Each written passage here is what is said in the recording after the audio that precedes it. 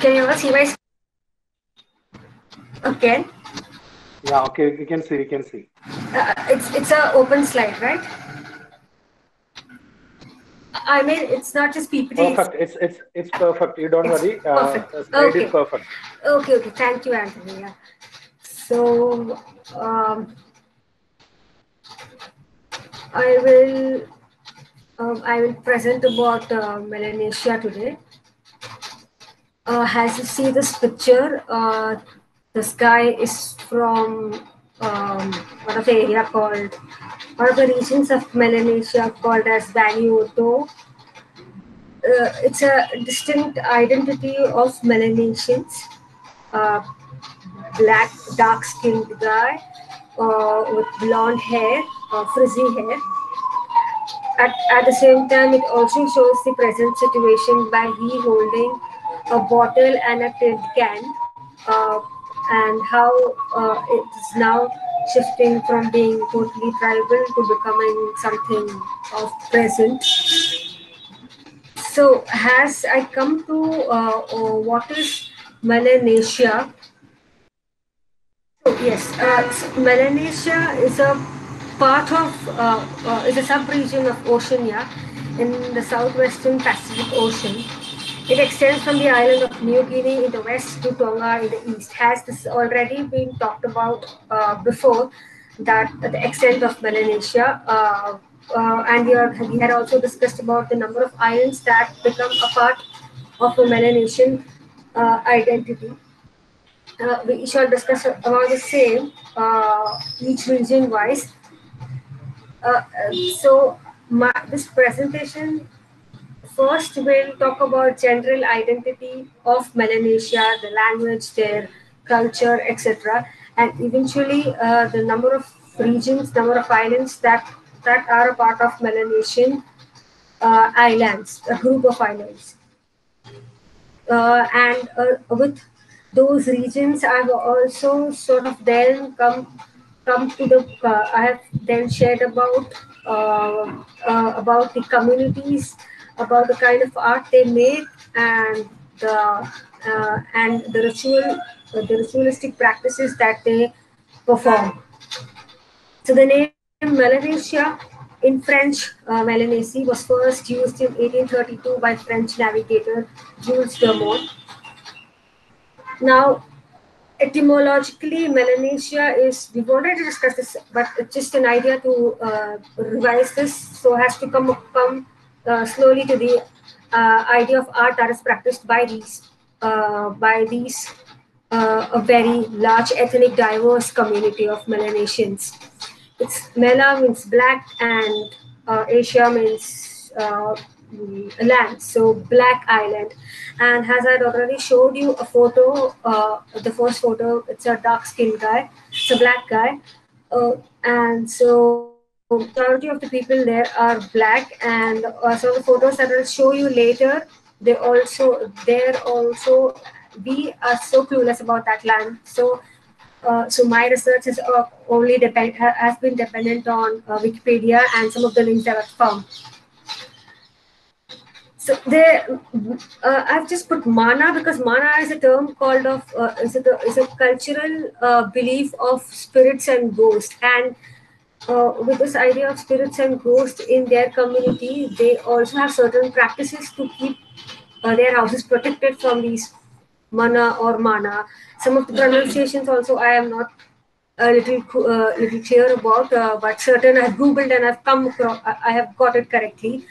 Nevertheless, so Melanesia is not a country, but instead a culture area. Culture area is a term used by anthropologists to refer to a geographical region where people share many of the same traits.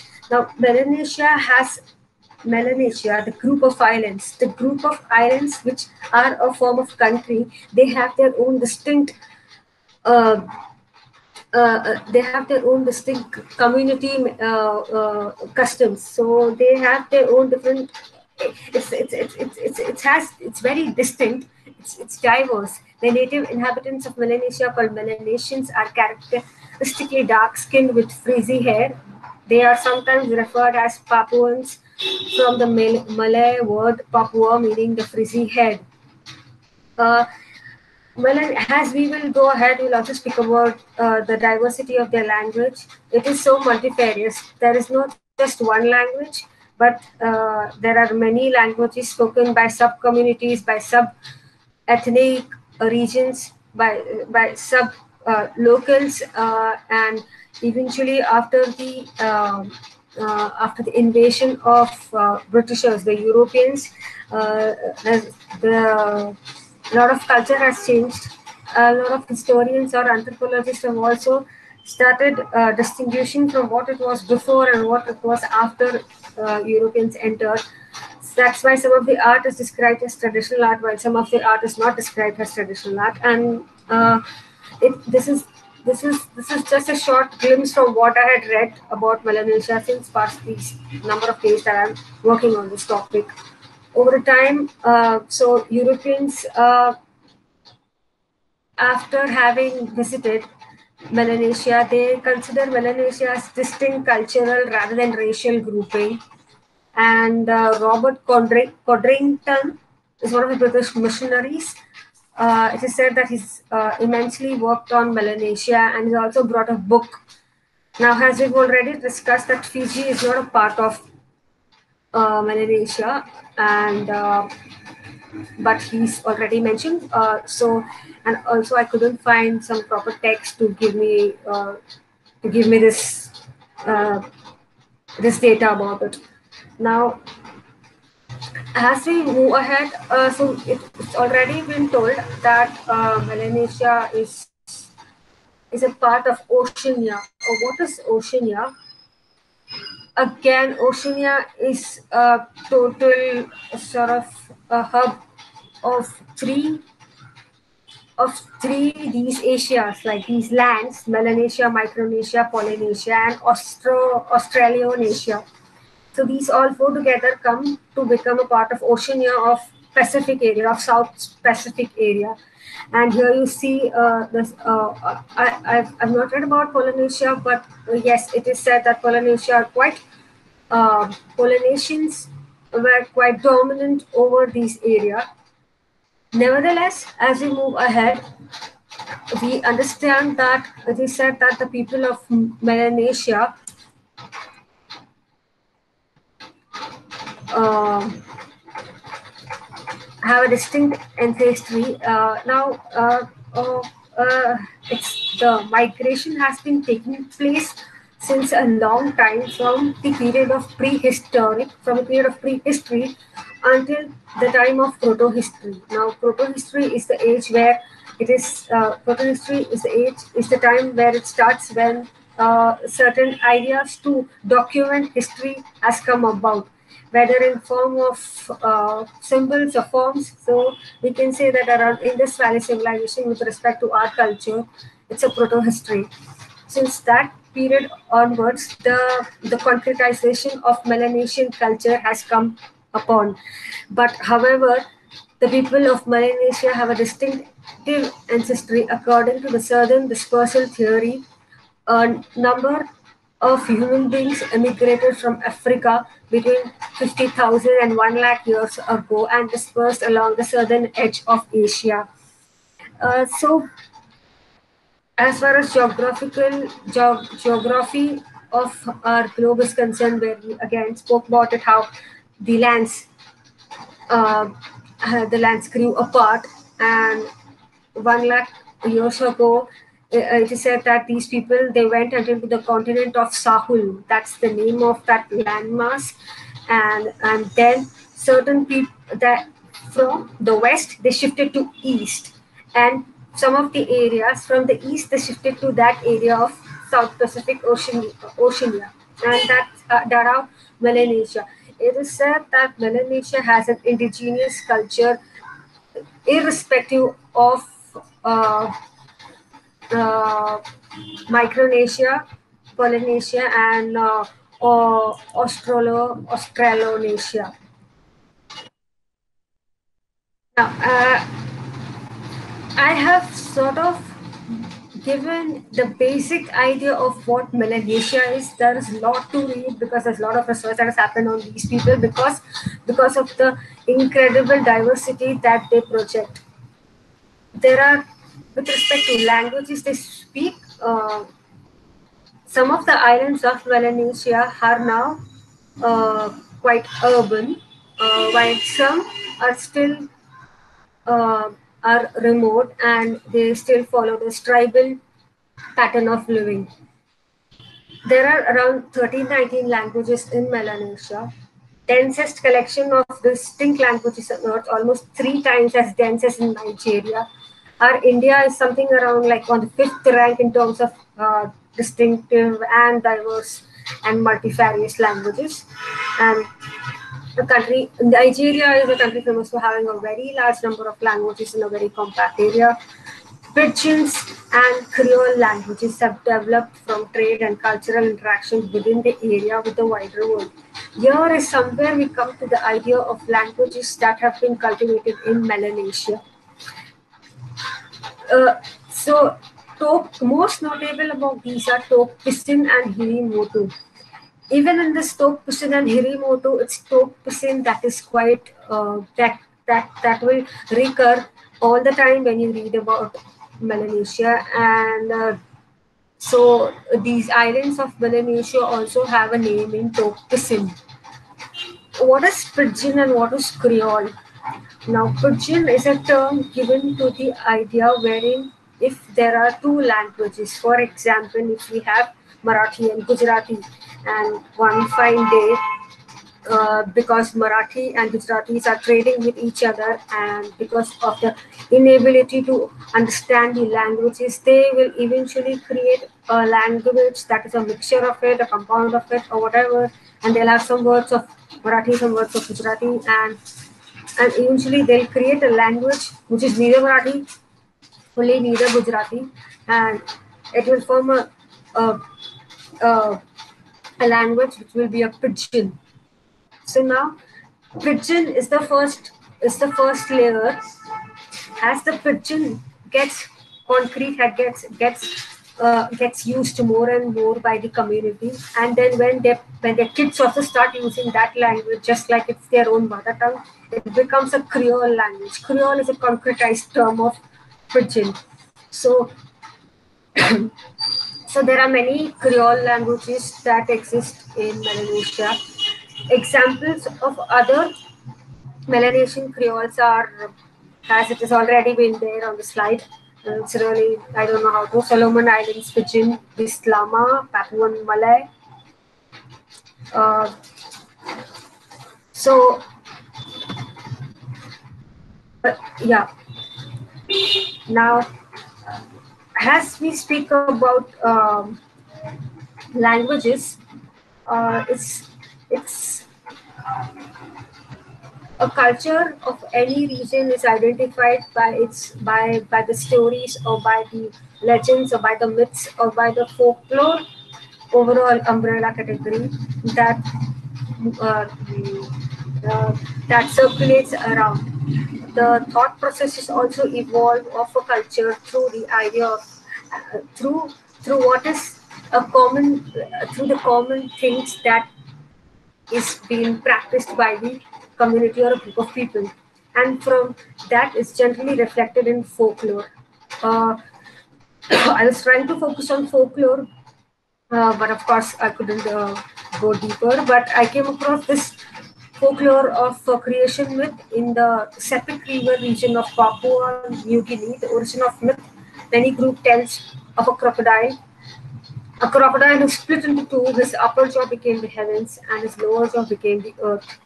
For many of these groups, there was also uh, there was also um,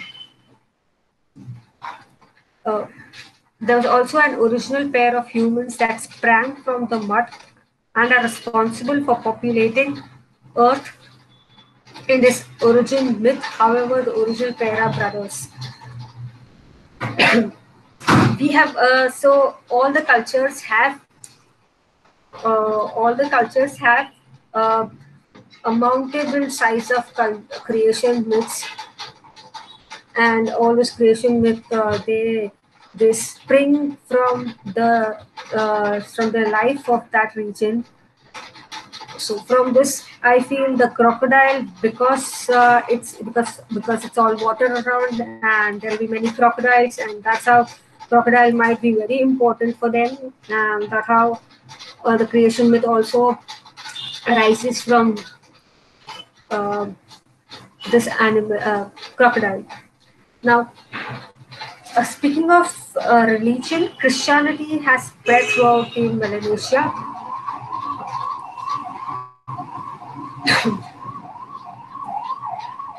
Missionaries are very active in this region now. They Melanesians already have certain ideas set in terms of spirits and ghosts. Christianity is said to develop after European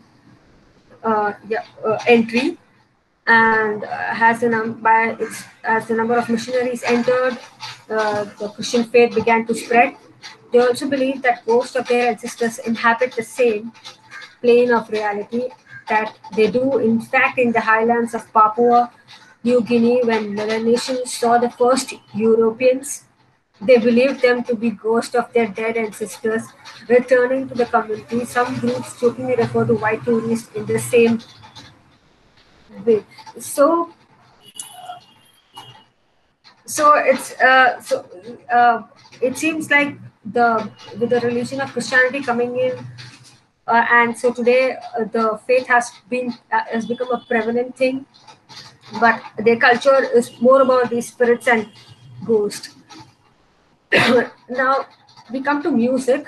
There are a number of musical traditions. Now this is very rampant because the factor through which music happens is still extend there, and it's become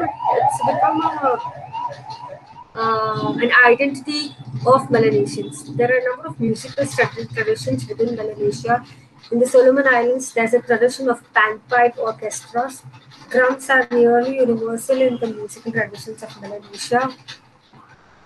Melanesian drums are usually handheld, hargler shaped, and single headed. The top Pishin word for this type of drum is kundu. Now, the photo that is seen here is from Metropolitan Museum of Art, and it's a kundu.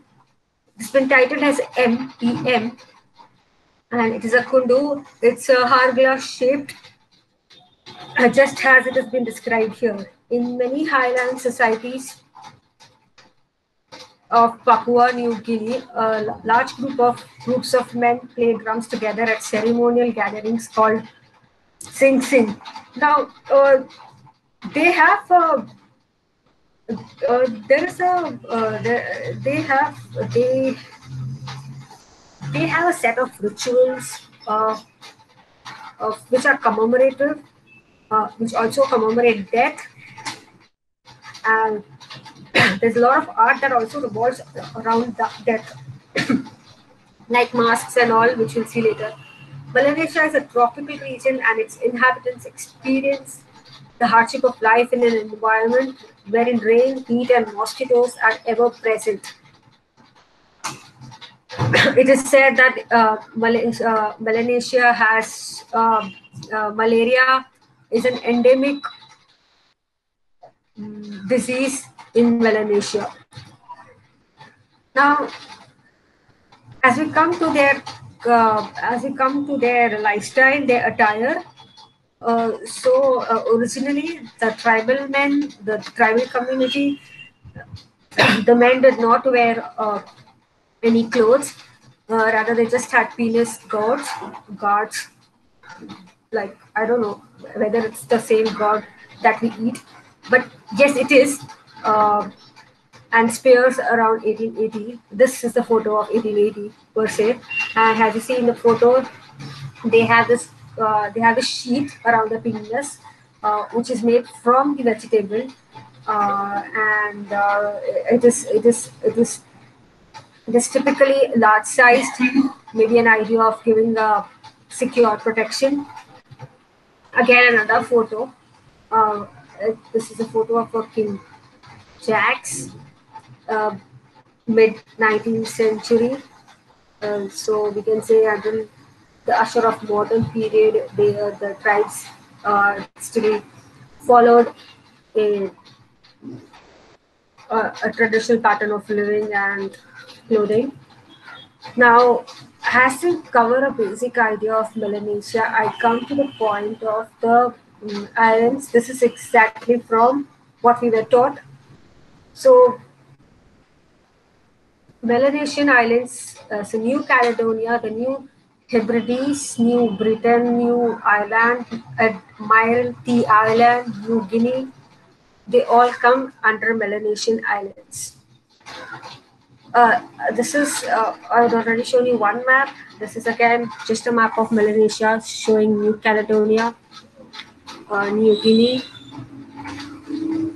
Solomon Islands, some of the islands, which is some of the islands that was just mentioned in the Melanesian are a part of Solomon Islands. Now I come to this New Caledonia. As I had told you that with respect to the regions, I'll come to their culture and the art that is practiced by them, so as to give a, a proper division to how I can present. New Caledonia is it's already seen here. New Caledonia is around this part. It's it was under France, and that's why French language is quite common. It community, although there are many communities, but I guess Kanak community is quite popular, and that is why there are a lot of written about it. They uh, they practice wood carving and basketry. Basketry is questionable as a traditional art because it is said that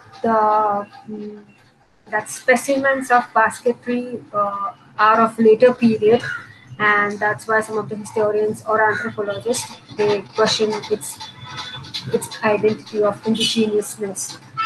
They also do soapstone sculptures, paintings, bamboo engraving.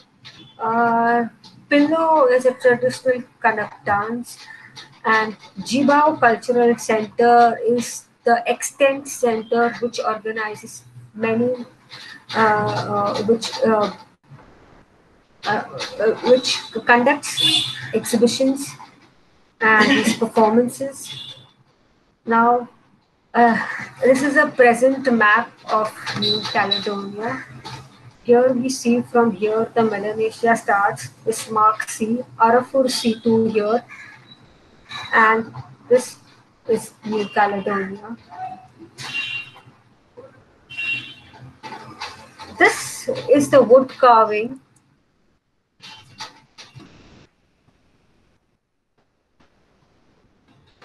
It's a Kanak wooden carving. So now this this is where the idea of mana or the spirits, the ghost comes in. This is they say that this is these wooden carvings by Kanak community. They are the representations of hawks, ancient gods, serpents, turtles. They are carved from trunk and they are placed around around their houses. Uh, we will come across. We'll come to the photo of the same. Here is yet another wooden carving by Kanak community, and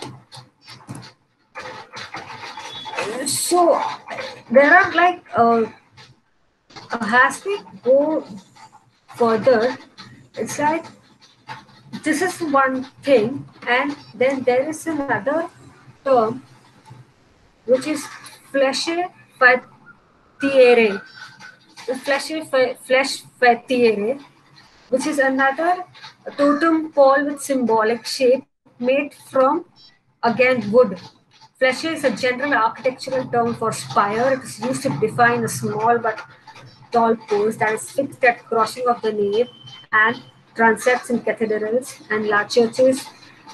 It means carved rooftop spire, which adorns the grande case or the great hut of the chief. Uh, so this this thing is it's like this is another identity marker of Melanesia, and it's the most important wooden sculpture uh, for the chief and for the important people of Melanesian community and flesh. So there's another photo which shows that how these fleshy fatire are placed. If you see, it is placed on top of the house as a spire, and these are also some of the wooden carvings here. This is the very simple representation of a house. The rich arrow have always been carved from hoop wood, a tree. Mostly all of these woods are made from the trees that belong to this area of New Caledonia, and this fleshy fatire is so important in their culture that it is also present in the flag of Kanak community that makes it.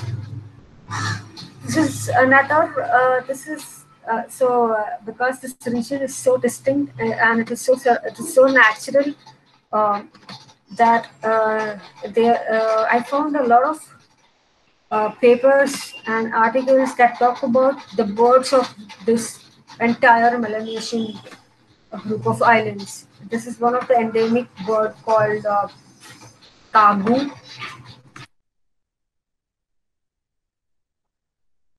That's kagu, and it's a flightless bird, but it has the capacity to move around very quickly and chase and also make tools.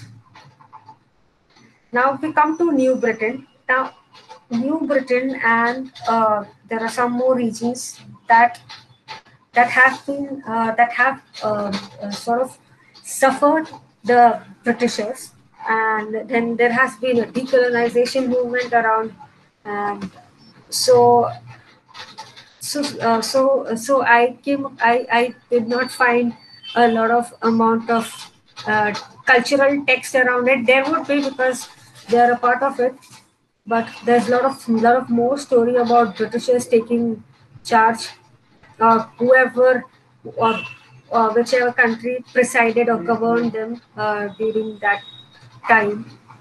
So this is a photo of New Britain, original the islanders, the people who lived there, and the number. You can see that they're all covered by tree stuff like branches, the hay, and all for their clothing. Now, New Britain is also in Pisin, the Creole language of Melanesia, as well as New Britain. So it's very interesting to see how New Britain has become Tokusin in the idea of how they would have pronounced it, considering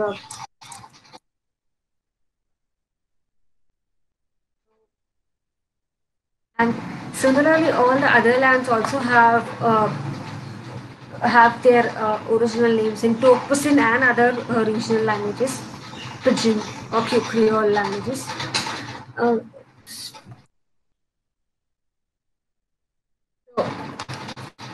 we had our New Caledonia. Here in this area, we have New Britain. Now we come to New Ireland. Again, see the Tokusin is New Ireland, like it's nearly the same, but there's some sort of a nuanced way of pronouncing it. New Ireland had got me a lot of information about different cultural practices that they conduct. Three distinct cultural practices are characteristic of the native people of New Ireland. Kabai. Kabai is a community and they have their own set of ways. Malagan is a form of a ritual and also a culture, also community, cultural community that practices the the ritual of Malagan. I may be wrong in some information, so and Tubuan is again, I guess it's a little this thing. Tubuan is also a culture. Tubuan is also Tubuan. I think I forgot. It's Tubuan is a I get back to you. The one is something related to death ritual or something. Get back to you. Now, so Malagan. Malagan is a death ritual, also spelled as Malangan or Malangan with a greater stress on G, and they are traditional events that happen during the death of anybody. The and so during this ritual they have wooden carvings prepared for ceremonies and the entire system of traditional culture. Uh, it's this Malagan is a word from a language called is that a message for me? Carry on, carry on. Yeah. So this is another wooden carving for Malangan ritual. While a Malangan ceremony is always held in the name of one or more people who have died in recent years, it is not merely a rite.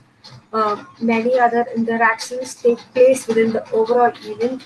Uh, like it's like if there is a one event happening, they also mix it with all other events like administrative events like paying debts or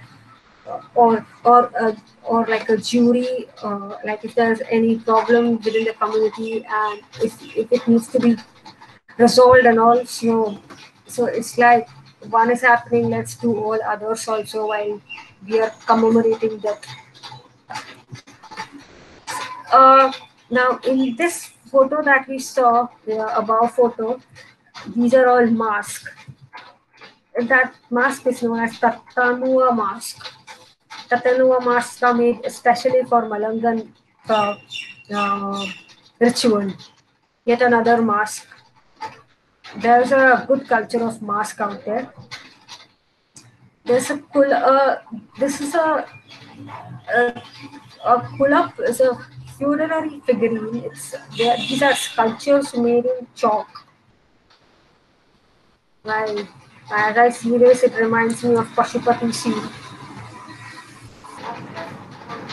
Pull-up figurines. They are made of chalk, and they are small funerary sculptures. And again, they are associated with death rituals. So the stone that is the limestone that is used to make this pull-up funerary figurine is found in the riverbeds of one of the Punam region, known as Punam region, at the south of New Ireland. So there's a lot of step-by-step instruction to how to make this limestone sculptures, and it is also said that only it is very ritualistic and it's very traditional, wherein women are not allowed to see this sculptures. Rituals involved in selecting and making these figures involved a male relative of deceased specifically visiting the Russell Mountain quarries to acquire a suitable stone. The funerary sculpture was made by specialist artists. The carved figure was presented to local leader in secret, where it would be firmly kept and sometimes standing in rows with other pull-ups within leaf-decorated mortuary structures. Only men were allowed to visit ceremonial enclosure to view and perform rituals to the figures of the dead. Women and children were not allowed to enter, as said, and they were considered impure to see the figurines. And after all the ritual was done, the figure was removed from the shrine in secrecy and destroyed to symbolically represent the release of the soul into the realm of ancestors. So it's like they have their own set of ways to conduct customs and rituals. We come to Admiralty Islands.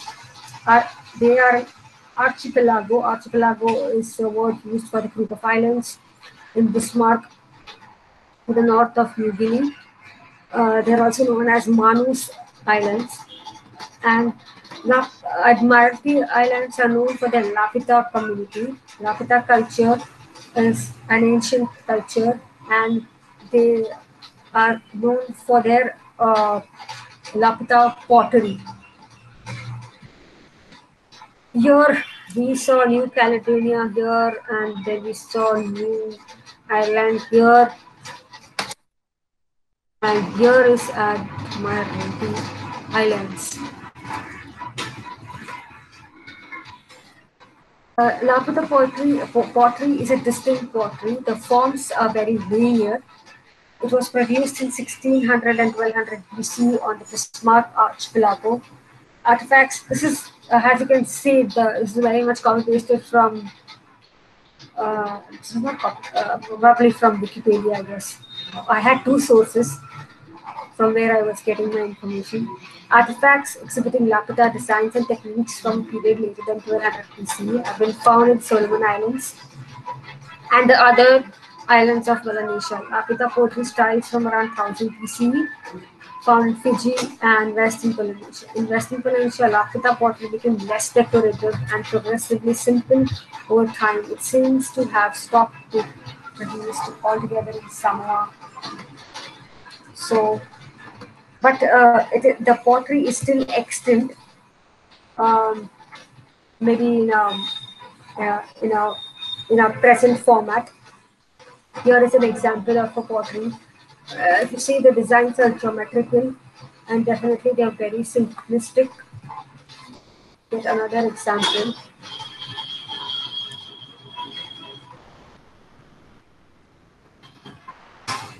And so this pottery is low fired. It's not glazed, or it's not, the furnace is not at a very high temperature, and they are tempered with shells and sand and decorated using tooth stamp.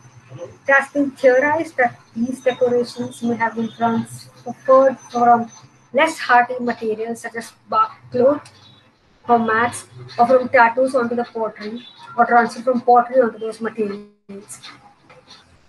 Lapita art is like best known for its, so the Lapita culture or the Lapita community also made other forms of art, but the pottery or ceramics is well known throughout the world. And it's not just geometrical forms that they do; they also do anthropomorphic forms, some of the human sort of figures. And so these designs, they incised, they engraved it on the surface of the, on on the surface of the pots, or any other earthenware. uh, like we remember, like in our history, in our history, there's a term called punch mark coins. They have stamps for their designs too. So the stamp let them have one design, and then just repeat it to create those patterns. Here is one design of sort of pattern, and yet another easily found image on the internet. Can you repeat that once again, because there was too much voice, so too much other noises coming in. So you please repeat that once again. Oh yeah, The previous one. sorry. I'm sorry.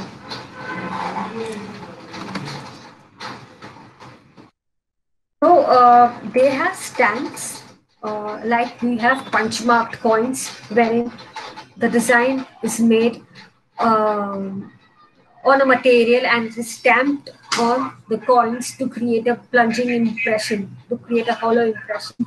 Likewise, they had stamp, and and the stamps would have one design made on it. The stamps were made from wooden. So they were wooden material. They were wooden stamps. So the designs were made on stamp. A single design would be made on stamp, and they would be either incised or they would be pressed on the uh, pottery, and that is how the patterns are created. This is an example of one of the patterns. It's a linear drawing. Yet another design of linear drawing. Just give me a moment, I guess.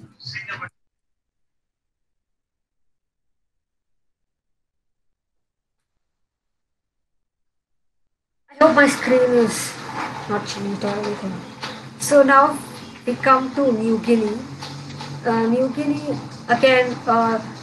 It's like this Guinea thing. This I'm little while I was reading I'm still confused about the extent of entire Guinea island. New Papua Guinea is a proper demarcation on the entire island, and this side and on the east side of that island is are group of islands that are known as Melanesian.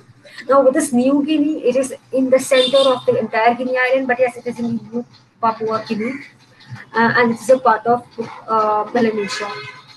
New Guinea is world's second largest island, as you already know. So again, the dog person is New Guinea. It's like so resembling to the English word English to the English name of this island.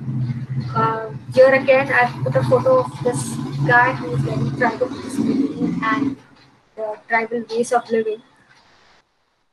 Some of the masks, this has become low resolution. These are again some of the masks that have been done by Melanesians.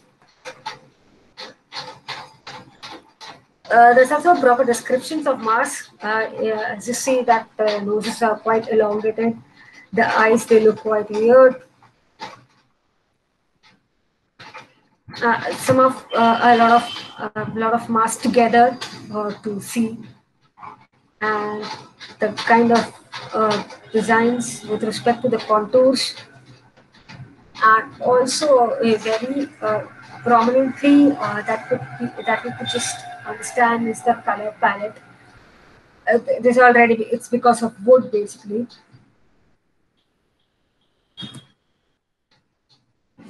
So we did. I mean, I just told you about the drums and how these drums are used for their cultural festivals. At present, Melanesia has a number of cultural festivals being conducted, and so Melanesian welcome dance performed. It's like a welcoming dance performance by the tribes. As I told you, like they have art festivals, the Solomon Islands, Melanesian art festivals. It appears like a carnival. I'm sure it is a part. It would be like that. I have to dig deep. And yet another house with wooden carving. It's just a wooden carving, a mask sort of thing. Not a mask, but a figure.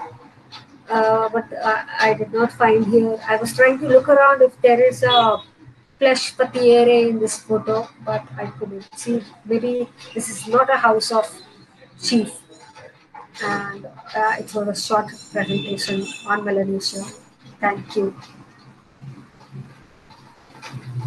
On that house. Some English touches are found on the chest. I was trying to read it actually. Uh, where? If you can you show the last image once again? Yeah, I will. I will.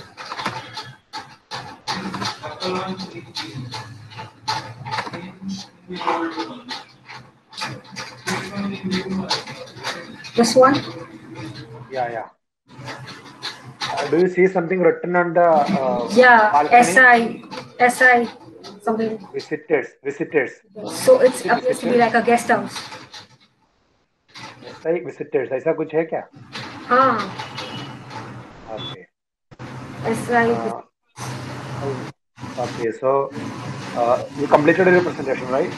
Yeah, and so this Uh, appears like a latest. This appears like a present guest house or some sort of restaurant, something in okay. a traditional style. Okay. So thank you very much, Urvi, for the presentation, and I want others also to join the discussion. If you have some questions or comments, you may please share it.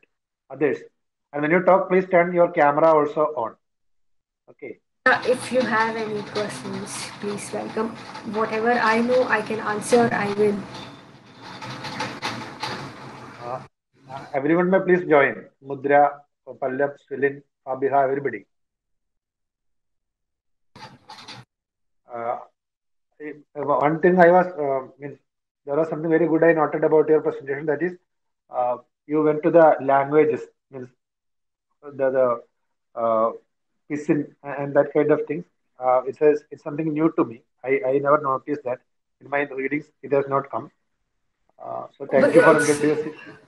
it's Uh, quite prevalent because actually I was getting confused as in what should I put in and what should I not, because although there are these websites like Britannica and all which give a very, but then that is not something how you would try to put a presentation on. So I realized it might as well go by regional wise, and also like it's like maybe like India only. There's so many. They had so many cultures. There are so many.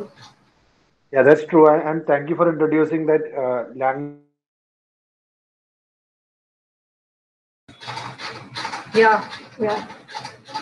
So there's also, so from there I came upon this discussion. There's also this whether English is a pidgin or not. A, is it forming a Creole language or not? English. Can You're you me. hear me now? Yes. Okay, means uh, in Admiralty Island, I think it was the Germans who occupied Admiralty Island. And is there any, you did not refer to the top prison name of Admiralty. Was there something like that? Or you didn't Yeah. notice that? Yeah. I would have I would have maybe purposely skipped it. Just out of curiosity, I am asking. Because you said about most other names, and it was interesting to know, okay, there is such a way, the development of their language. So that was interesting. Just curious. And you also referred to the Pashupati Mudra. Pashupati Mudra, the Pashupati seal. Means you somehow related a image that you were showing, Kulap, the funerary sculpture, to the Pashupati. So how do you relate? I did not get that connection. So I wanted to know how do you relate between that particular funerary figurine and the Pashupati seal of Indus Valley. Can you just show that image again and just explain once more? Yeah, it was solely because of the erect penis.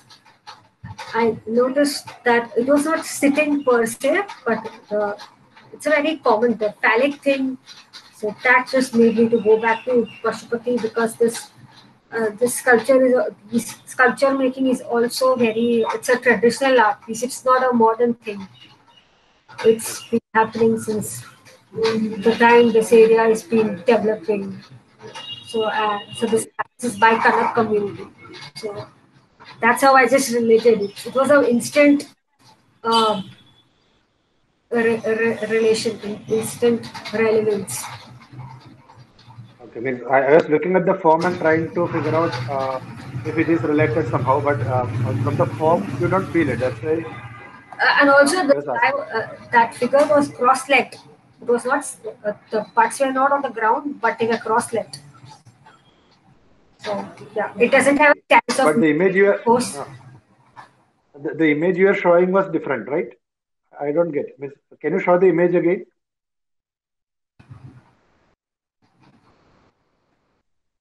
Yeah.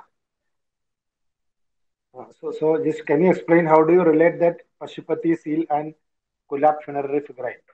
Just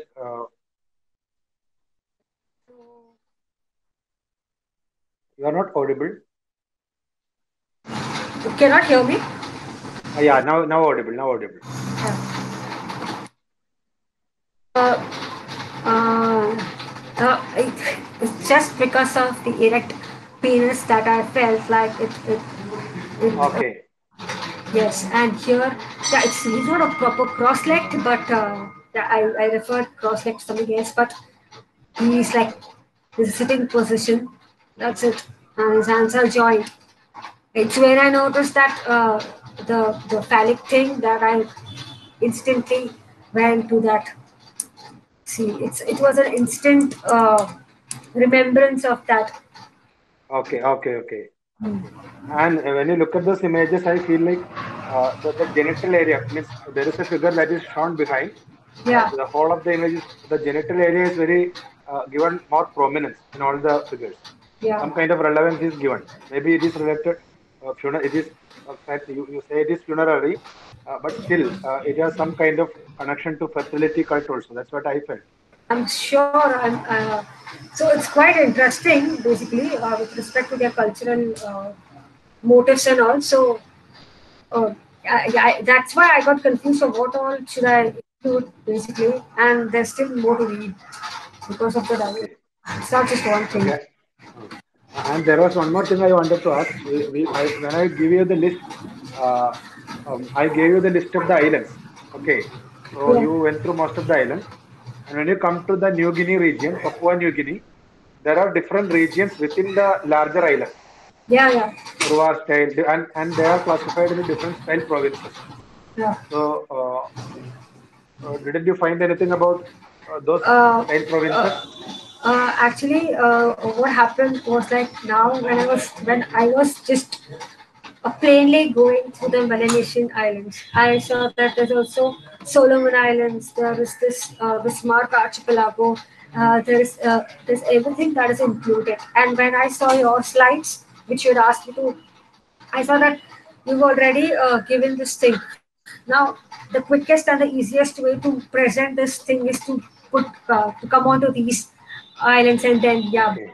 out, because of course, there's no one thing. If there is a presentation about languages of Melanesian, I would rather stick only talk to sin and this one more thing rather than giving out everything because it's too much. Okay. Provinces thing still lack, and there's also still a big story of decolonization. There's a big story of how these people had a very despotic rule on these tribes during the time when they came to this New Britain. Um, Okay. yeah, all these islands, and how even the story of this Polynesians curbing the lands.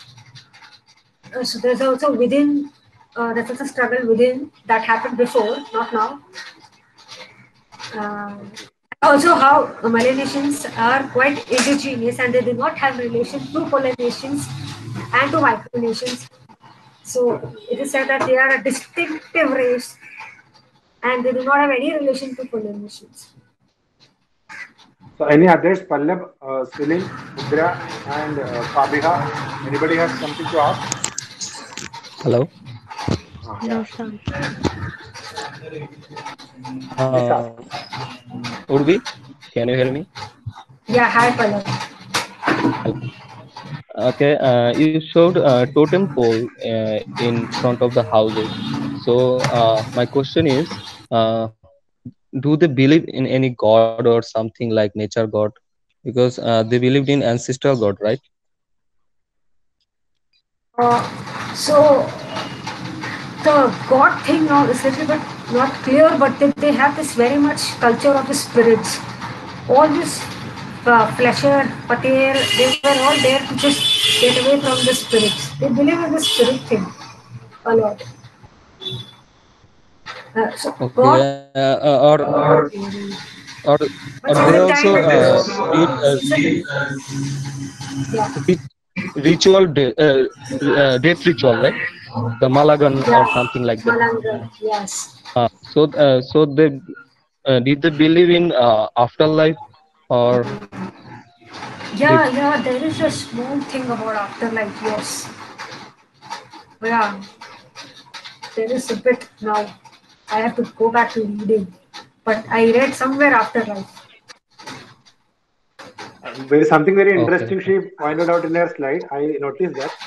That was when the first Europeans came to Melanesia, they thought that their ancestors have come back. Yeah, Did you? exactly. That's So they have that belief that their ancestors are still living. Afterlife is there. So when the white people came there, they had a thinking that our ancestors are coming back. That's how they welcomed the yeah. Europeans who came. That That was that was a something. very funny thing. So yeah, I put it on. Uh, and they don't have a supreme deity. They okay. have Thank you, like we Urvi. saw with Africans, they don't have a supreme deity as in the case of Africans. They have cultural heroes. They have belief in the spirit, animistic practices. It's all there in Melanesia also. Okay, Yeah. and any others? Swilling, Mudra. Abhiha? No, I don't have any question as such. It was a good presentation, Urvi. Thanks. There's still lot, but yeah. Yes, it was a good presentation. I hope Micronations and Polynesians have good time. Okay, so tomorrow who is presenting? Hello? Tomorrow it's Pallab, I guess, Thursday. Okay. So after you all present, I also may complement with some of my presentations because you may be taking through a different role. I have something else with me. So when I also complement, the course will be complete. Okay. So I want to listen to all your presentations, and of course, Urvi, the area Urvi was taking, it's a very vast area. There are so many different style provinces, so many different islands.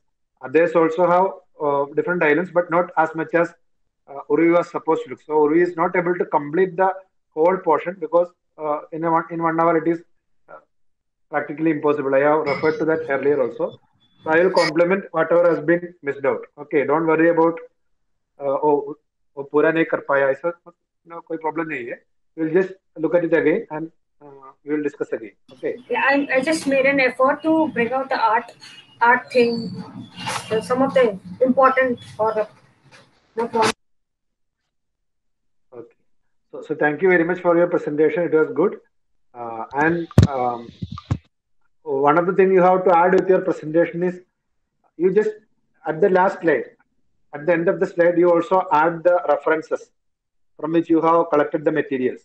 Okay. And when you are sending me the PowerPoints, you have to submit it in the Google Classroom. So when you are submitting it there, you have taken an image from somewhere. So if you right click on that image when you are taking from online, it will give you the URL, the image address. It will be you'll be able to copy it, put it in the note session. When you are showing an image, तो कहाँ से लिया वो उसका नीचे वो notes में डालो. Don't you do not put it in the text, but in the notes you please add it. I hope it is clear to you. And at the end of the presentation, you also show what is the references, the text, websites, articles, whatever you have access for making this presentation. You just give the references. Okay. So we may also add it when you are before you are sending.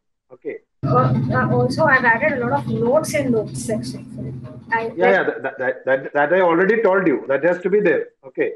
That has to be there. In addition to that, add these two things. I think one day I told you how to make the presentation, how to keep the notes, all these things I have explained to you one day. I expect that already. But when you are putting an image, uska URL, if it is available, means it will be available anyway. You right click, you will get the image address. Image address milega if you are taking it from online. Uh, so most probably if you are taking it from Wikipedia or Wikimedia Commons, that is it has a license that license is given freely to all. Means I may not be very correct in saying that, but we can use it for academic purpose anyway. I have not read the entire copyright policy, but it is more or less an open source kind of thing. So we will be free to use that. Even otherwise, for academic purpose, is always considered as fair use. So we are not making it use for any business. It's for academic purpose. So it will be considered as fair use by most organizations. So this is what I wanted to add. Okay, so let us conclude today. Tomorrow also the same time, right?